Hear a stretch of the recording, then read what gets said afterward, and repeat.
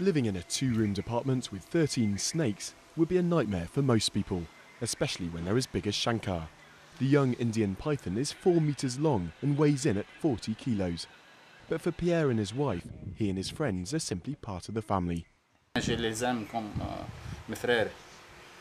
love them like I love my brothers. I know when they're happy, when they're sad, when they're hungry. Pierre's love of reptiles goes back to a trip to Sri Lanka 4 years ago, when he says he felt an instant affinity for a local python. Today, the family's particularly multicultural. The snakes hail from India, Thailand, Sri Lanka and Arizona. But collecting cold-blooded flatmates doesn't come cheap.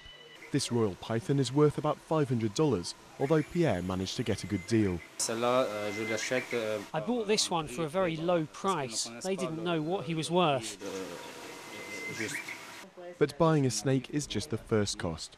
Pierre and his wife pay out about $7,000 every year to keep their fork-tongued friends in the manner to which they've become accustomed.